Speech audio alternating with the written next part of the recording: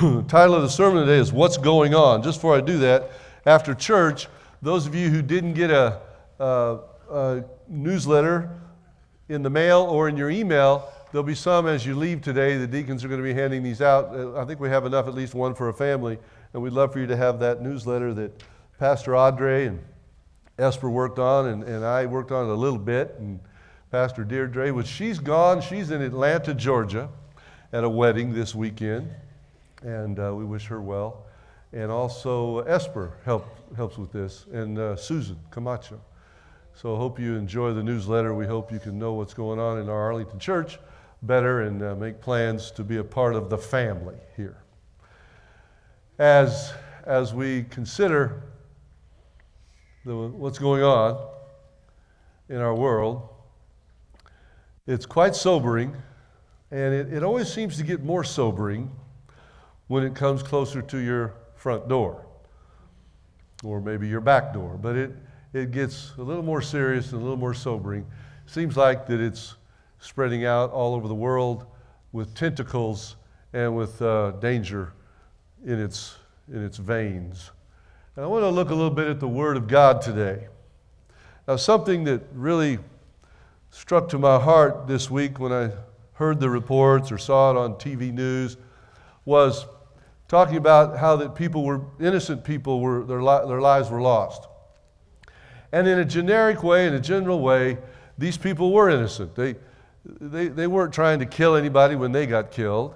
They probably weren't even thinking about killing anybody or stealing anything or doing anything terrible when they got killed. And they surely weren't in a war. They were unarmed and they were untrained as far as military goes. And they were under a vicious predatory attack. And in that context, these dear people were innocent victims of a very ugly spirit that the Bible calls evil and Satan. But in the context of the Bible and of the human race and of the general condition that we are in, not one of us is innocent before God. And we are all guilty of predatory violence and murder against the Lamb of God. Sin is a killer. And sin is what killed Jesus that day. And in Isaiah 53, it plainly says that the Father took all of our sins and laid them on Jesus. Very plainly, it says it very clearly, that He has laid upon Him the sins of us all. Sin produces death. The wages of sin is death. Jesus did not deserve to die, but He did. He didn't come here to kill anybody, but He was murdered by the entire human family, you and me. And it is so real that if Paul Lundgren, me, if I am the only sinner, if I'm the only human being that ever commits a sin, Jesus still has to die the way He did. Because my sin produces death. And if He doesn't take my death, then I must suffer my own death, eternal death. It's an amazing testimony from God. And as we look at these violent criminals, these, until this week, I've been prone to call them Islamic terrorists or radical Islamists. And I've decided that it's bigger than that. They claim to be Islamists, and there's so many different kinds of Muslims. There's as many different kinds of Muslims as there is Christians. And if you really want to educate yourself, you need to dig a little deeper and understand there's a lot of different Christians around, people. There's some Baptist Christians in Florida that every time there's a military funeral, they go out and they protest and they scream at the people, and they violate their sanctity of their burial at the cemetery, and they call themselves Christians. They are not Christians.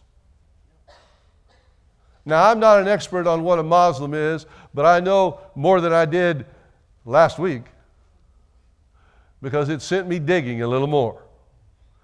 Find out what in the world is going on with these people, 1.7 billion of them, who come under the label of Muslim.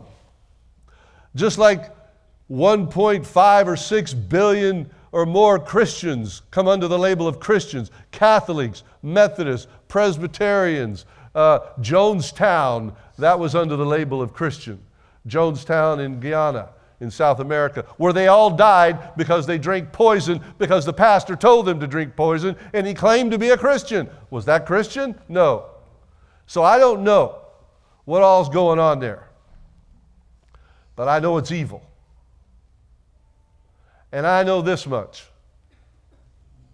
I have personally met, people who live under the banner of Muslim, and they're just as, if not more, decent than me. They're very polite. They're very kind. They do good things. They help people when they're hungry. They do all kinds of beautiful things. I know some Muslims like that. I played ping pong with some of them. One of the most beautiful persons I know. But the problem is, there's a setup that Satan can push a few buttons, and if you don't have the right programming in your mind, you can go crazy no matter what kind of human being you are.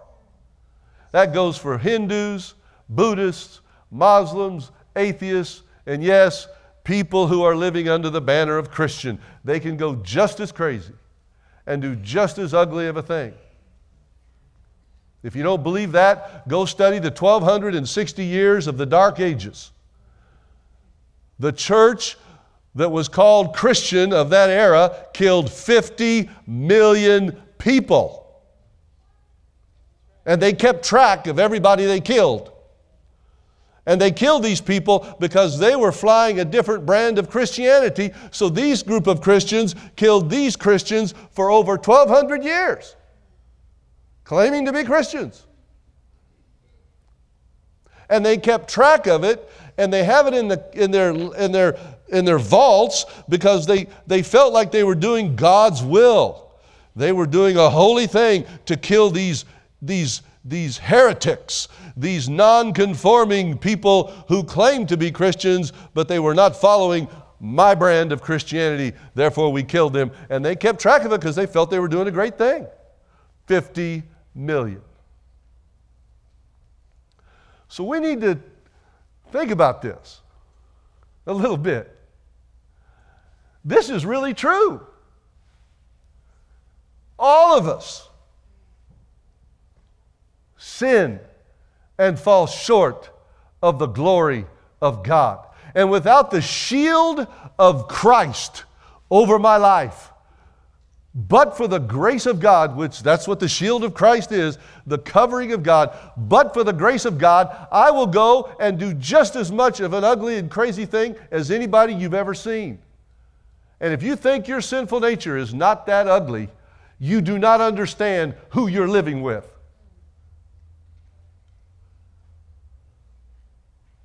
My sinful nature murdered Jesus Christ.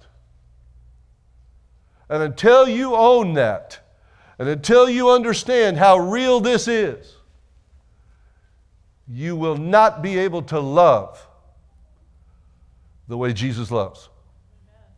Your heart will be hardened. You will think that you are better than others, and you will condemn others because how could they be that ugly? Because you don't realize how needy and how helpless I am. We must come to grips with this. We must. The devil wants Christians to hate Muslims. The devil wants people who live under the banner of Christian to rise up and have a a whiplash reaction against all Muslims, the same way we did against all Japanese people in World War II. We rose up and we treated them like animals.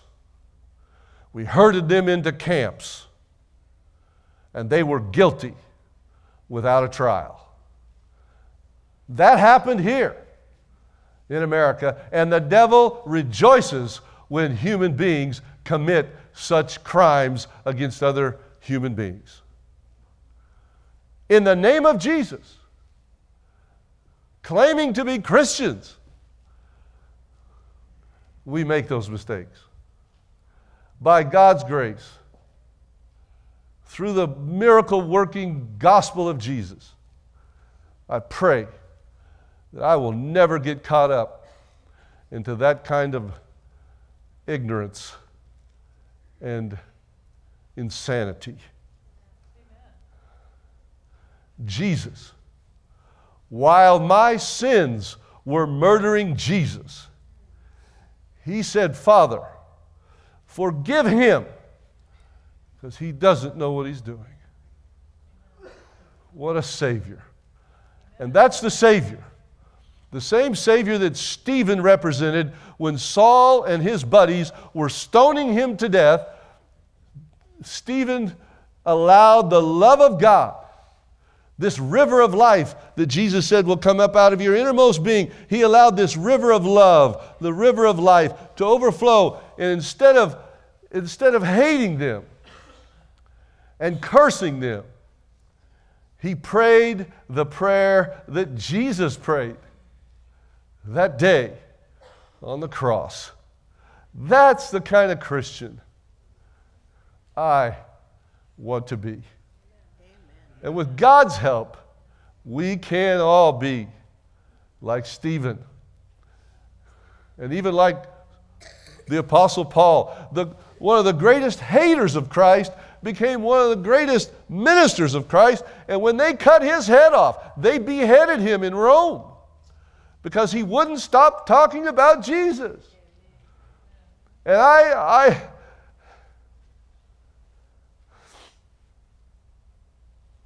this is so real. And it's so dangerous to play with these things. I firmly believe that before they cut his head off, he was singing some song of victory, of love, of thanksgiving. Because he was a real singer. You know, you can tell who the real singers are in the Bible. They beat him with rods that night in Philippi. Simply because he was talking about Jesus. Now, the greatest enemies of the church in those days was the Jews, the Jewish people. And they got the Romans all stirred up against the Christians too. They beat him with rods. He's changed in a stinky, stale, full of, you talk about a prison that needed to be condemned because there was deadly mold in it. Can you imagine what those prisons were like down there? He's chained. He's been beaten and spit upon. And what does he do at midnight? He couldn't tap him because he was chained, but he says, hey, Silas, let's sing that duet we've been practicing. And they started singing. Wow. I want to hear that song when I get to heaven. I want Paul and Silas up on the front. I want to hear that. Don't you want to hear that song? And it was so good. It was so over the top that God sent down, God and all the angels, Father, Son, Holy Spirit, and all the angels, and the 24 elders, and they're there. They went back there with Jesus. From the earth, sinners from the earth are in heaven, 24 of them. Revelation 5, plain as day. That song was so good, they sent back such an incredible applause that the chains fell off and the doors swung open. Now, I call that a big amen from heaven.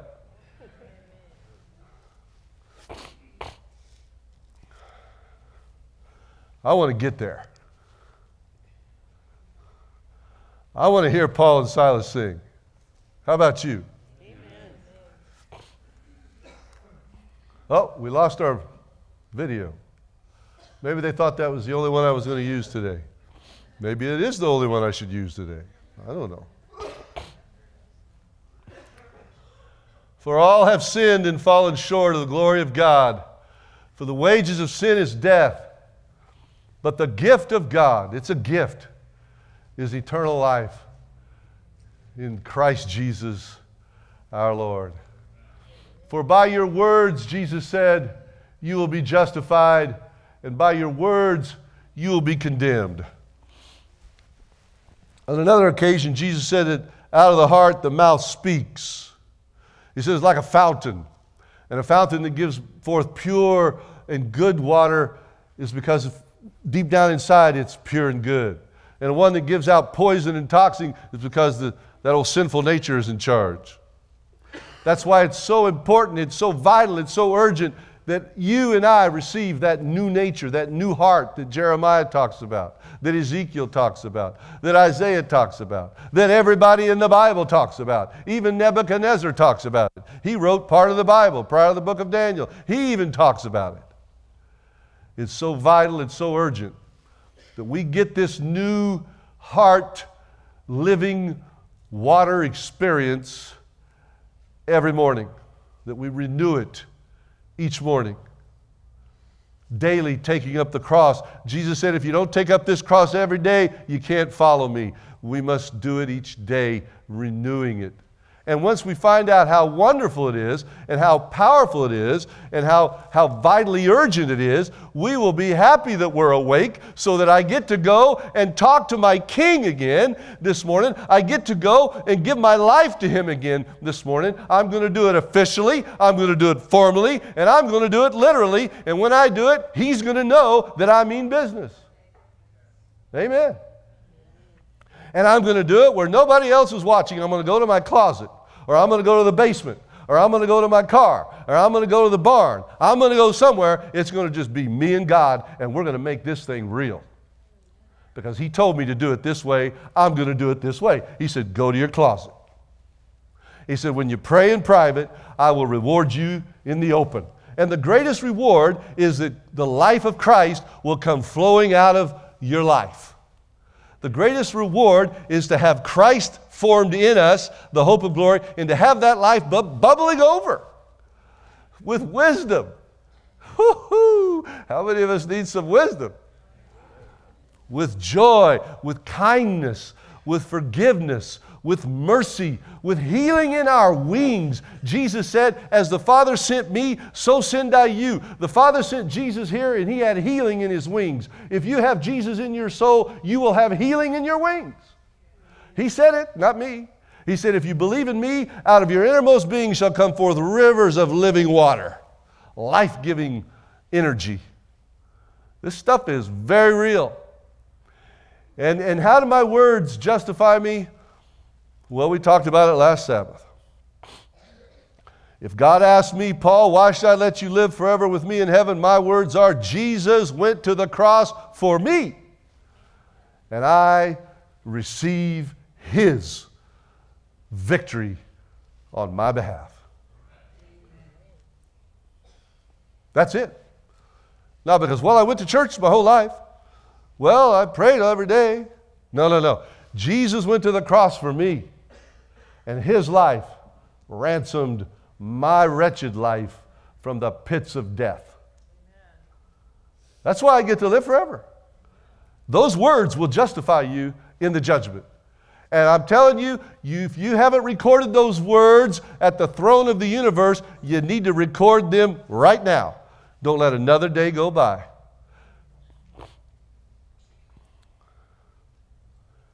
And record them every day. Take up your cross every day. Make sure all heaven knows what's inside of you. The faith of Jesus is inside of me. And that's the only way I can say what I just said. If I didn't have the faith of Jesus, I'd be saying, well, I'm as good as everybody else. I'm just as good as so-and-so. I've been pretty good. I've done more good things than bad things, so I haven't killed anybody. Oh, God will let me into heaven. Not a chance. Not a chance. Every false religion in the world, and let me tell you something, every religion that is not under the banner of Jesus Christ, our righteousness, is a false religion. Even if they call it Christian. And there's a lot of Christians who are teaching that nonsense. Wow, it sure is quiet in here. If you go around telling people if you're good enough, you can get into heaven. Or if you teach, if you die in the performance of doing the will of God, you'll go straight to heaven. That's called jihad.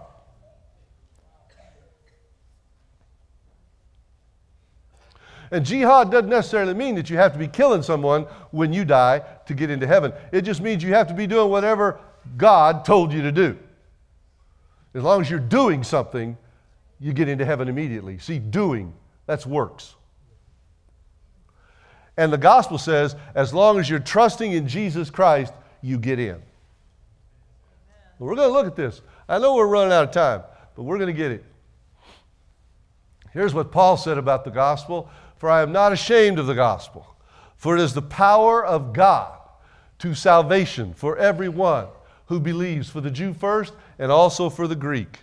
I use New King James Version, so now I have to look and read it. I memorized it in King James. How many of you guys have a problem with, you learned everything in King James and now you got to learn it all again? It gets kind of weird. For in it the righteousness of God is revealed. In what? In the gospel. The righteousness of God is revealed from faith to faith, as it is written, the just, those who are justified, shall live by faith. In other words, they're going to grow, they're going to be alive by faith. It's all faith. Faith produces good works, but guess how good my good works are? They're filthy rags. According to Isaiah 64 verse 6, says, my best righteousness is filthy rags. So don't ever say works are included. You got to have works. No, you don't. You have to have Jesus, His righteousness, and His works. When it's all said and done, my good works will not release me from my bad works. Can't happen. If I didn't sin one more time for the rest of my life, and say I lived 20 more years, and I didn't sin one more time for the rest of my life, I could not get in heaven based on my works. Won't happen. But every religion on earth, except for the pure gospel, teaches works. And it cannot save us. Only by faith. Here's how easy it is. And Peter preached this the first day he preached. The coward, Peter, who was hiding, the coward who said, I don't even know him. And he used swear words. When they were trying Jesus in an illegal mock trial, they said, oh yeah, you're one of his. No, I don't even know this guy. He's a blankety blankety. Who knows what he said?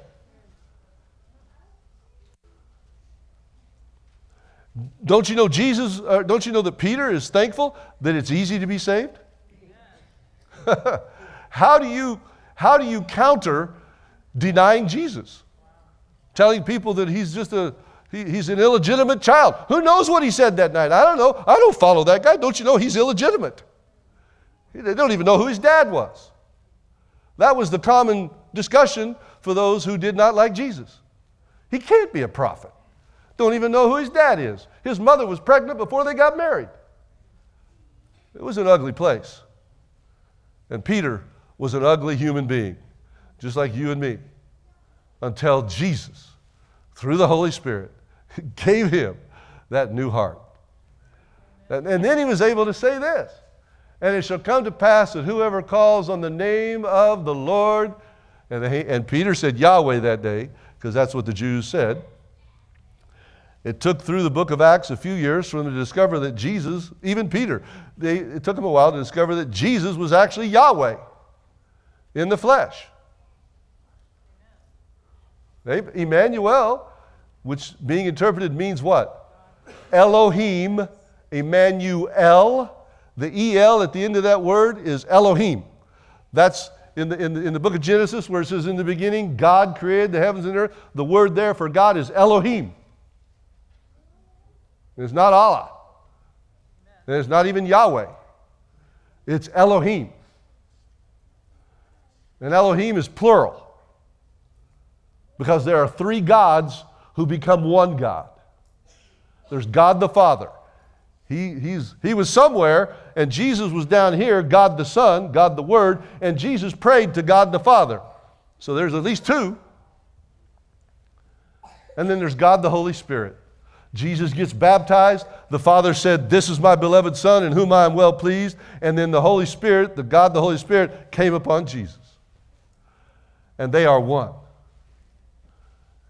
And it's true. And that one doctrine right there sets us apart from many, many, many, many people.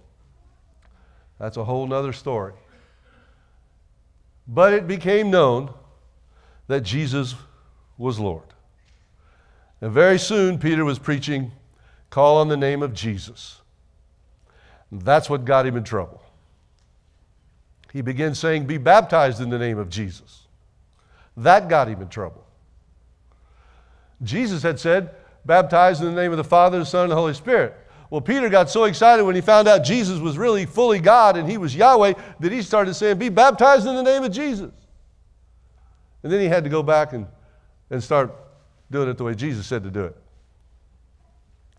And so I baptize people in the name, according to the resurrected Lamb of God, Jesus Christ. I baptize you in the name of the Father, Son, and the Holy Spirit. Powerful testimony. But that's how easy it is. But you've got to call on Him to save you, to forgive you, to cleanse you, and to change you. Because a new heart is a big change. And if you don't think receiving Christ means something to do with changing, then I dare you to ask Jesus to come into your heart and then find out what kind of a battle you're going to have between your ugly nature and your new nature. It's going to get worse, not better. People think when they get baptized, oh, life's going to be peachy and creamy, and I'll have a bed of roses, and it's going to be fun. Are you kidding me? You're in for a real battle now. You got a war going on inside your soul that you never even imagined, and you got to struggle with it. And if you keep running to Jesus, you're going to win it. Amen? Here's what Jesus says.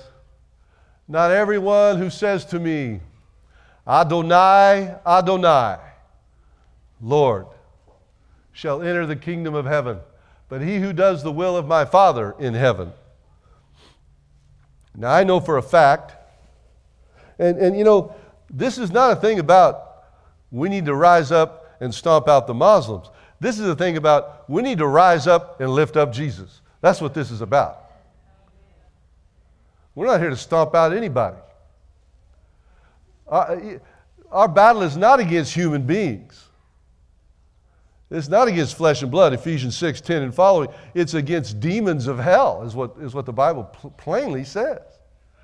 And people calling themselves Christians will someday treat you exactly the way people who call themselves Muslims are treating everybody today. It will return. It will repeat. And if you think Christians are under attack now by a fifth of the world, a fifth of the human race, they say the Muslim religion is about a fifth, and I don't even believe all Muslims are after to kill Christians, but there's quite a few of them that think that they need to be killing Christians. And they've been crucifying them in Egypt and in Iraq. They've been crucifying quite a few of them. Once in a while, they burn them alive. Once in a while, they cut their heads off. This has been going on for quite a while, folks. But if you think having a fifth of the human race coming after you is bad, wait till we get into the time of trouble. It won't be a fifth anymore. It'll be more like 7/8, because there'll be a little bitty group who won't bow to false religion. They won't bow to works religion. They'll just lift up Jesus. And they'll say Jesus is all we need. But the Muslim religion does teach that Allah does not have a son. And this was in 630 AD. They said 600 years after Jesus was here, they said Allah does not have a son. It's beneath his dignity to have a son. And they said things like, it's in the Quran, they said Jesus did not die. It was probably Judas who died on the cross, and the apostles just twisted it. And God just took Jesus to heaven like he did Elijah. Jesus never died. They teach some of these things, and they're in great darkness. But our prayers are greater because our prayers are in great light. Because our prayers are in Jesus. And according to Romans 5, where sin abounds, grace much more abounds. That's why we have prayer vigils and prayer meetings, and hopefully that's why you're praying every day in your house. But he says, they shall not enter the kingdom of heaven, but he who does the will of my Father in heaven. The will of the living God is that we believe on his Son, Jesus Christ. That's plainly stated. For God so loved the world, that whosoever believeth in his Son, Jesus Christ, should not perish, but have eternal life. The will of God is to believe in Jesus Christ, whom he sent, all the way. Jesus said, I am the way, the truth, and the life. No one can come to the Father except through me. Period. No additions. None of this, you can get to God through any religion, just keep trying. Forget it. You can't get to heaven by trying. You can only get to heaven by trusting. Period. Don't add any of this trying nonsense to it. It'll kill you forever. Many will say to me in that day, Lord, Lord, have we not prophesied in your name, cast out demons in your name, and done many wonderful wonders in your name? Lord, you've got to let us in. Look at all we did. Look how good we were. That's religion of works. That's salvation by look what I did.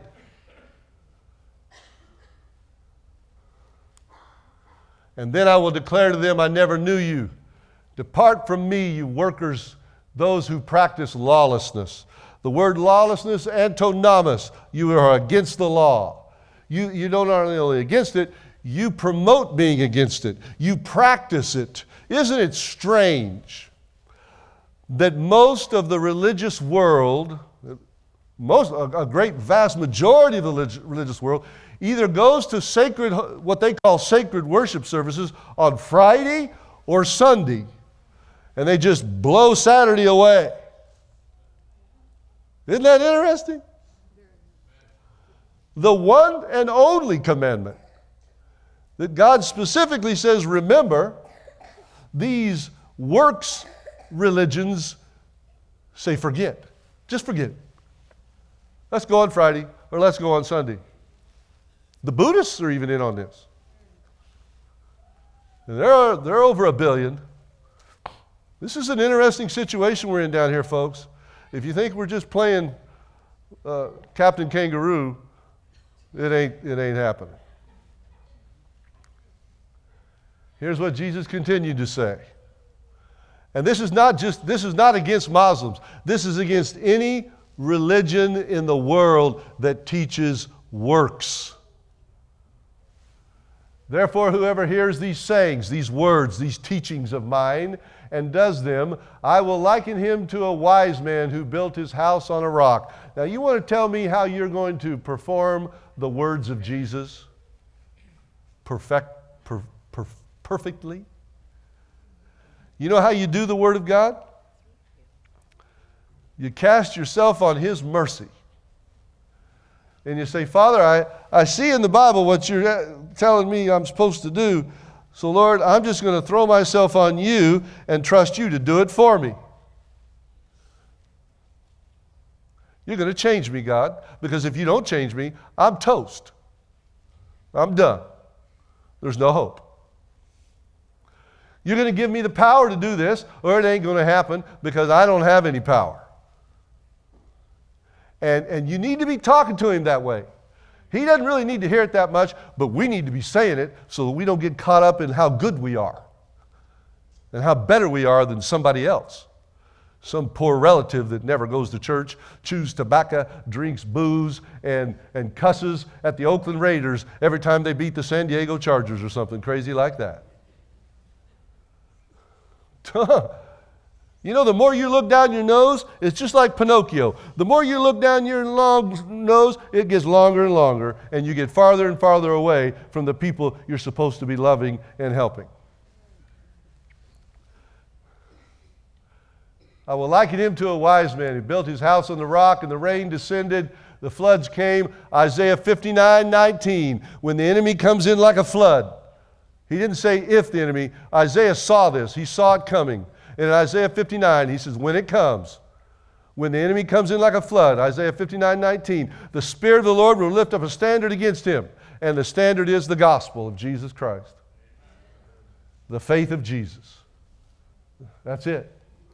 And it beat against his house, and it would not fall. If you want to still be standing at the end of the age, just stand on Jesus. But everyone who hears these sayings of mine and does not do them will be like a foolish man who built his house on the sand. And the rain descended, the floods came, and the winds blew and beat on that house, and it fell, and great was its fall. If you build your life on any other teachings other than the teachings of Matthew, Mark, Luke, and John, Genesis through Revelation, if you build your life on anything other than those teachings, you will fall. And you will hurt everyone around you while you are falling. Jesus said it. I am the way, the truth, and the life. No man comes to the Father but by me. In Isaiah 4, and I hope you remember this, in Isaiah 4, it starts out, it says, in that day, whenever you see that day, you need to know we're talking about the end of time. And that day is not a 24-hour day. It's a 1,000-year period. Because the judgment and the wrath of God stretches over a 1,000-year period. And those who put their lives in Christ will be in heaven during that 1,000 years, at least most of that 1,000 years.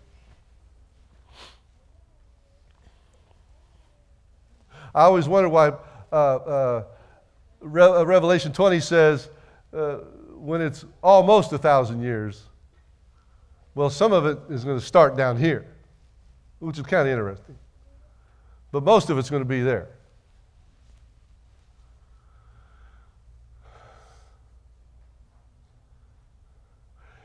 In Isaiah 4, it says, in that day there will be 7 women,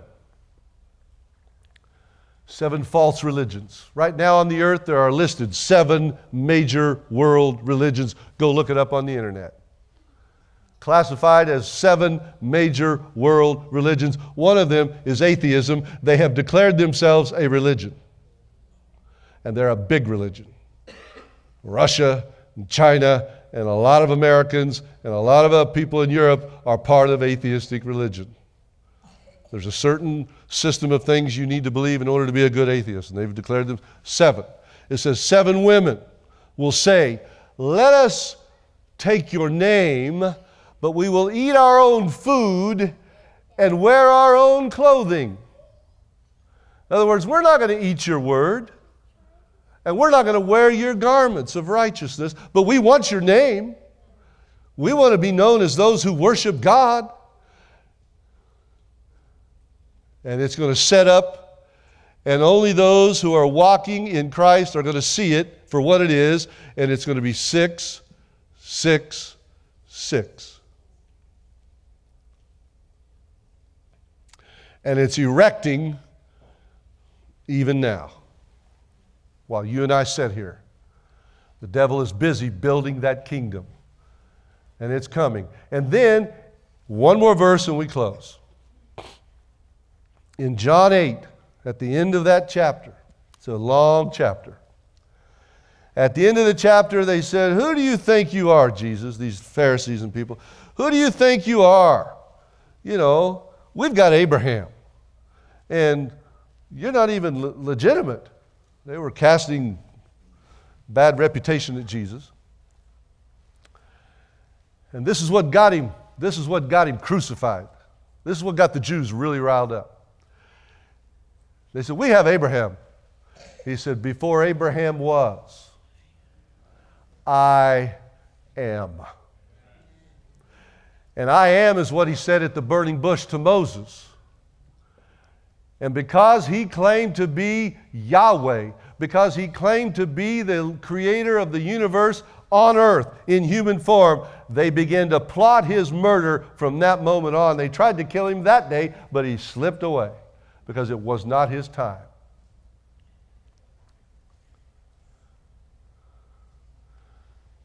Then, oh, I'm sorry, I added one verse last night and I forgot about it. Can you get that next slide for me, guys? This thing's not working. I know it's up there.